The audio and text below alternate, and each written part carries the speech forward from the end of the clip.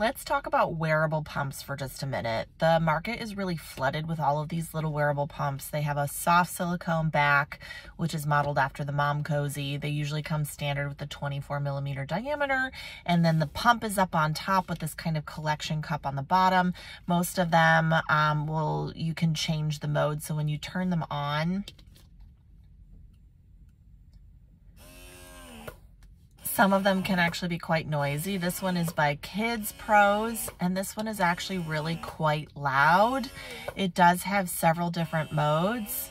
They have a very long pull, and then it has a softer or quicker pull. This is your stimulation mode, and then it has your typical pull to release milk, and then you can change the vacuum on it. So it has different settings to try to trigger and release milk.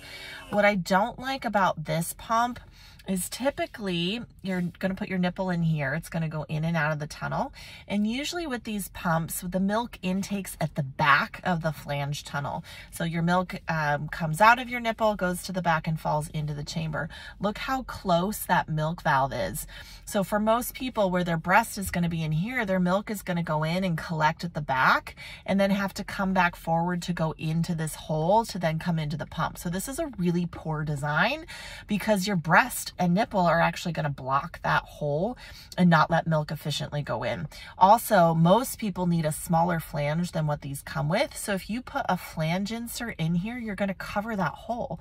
So your milk is going to have nowhere to go. So there's lots of these little wearable breast pumps on the market, but buyer beware. They have tried to modify these pumps just slightly so that they can market them and brand them and sell them. But a lot of these design changes have made them really poor quality design for what they're intended to do. So if you have a little wearable pump and you feel like it's not moving milk well, it's most likely how the design was on that knockoff brand.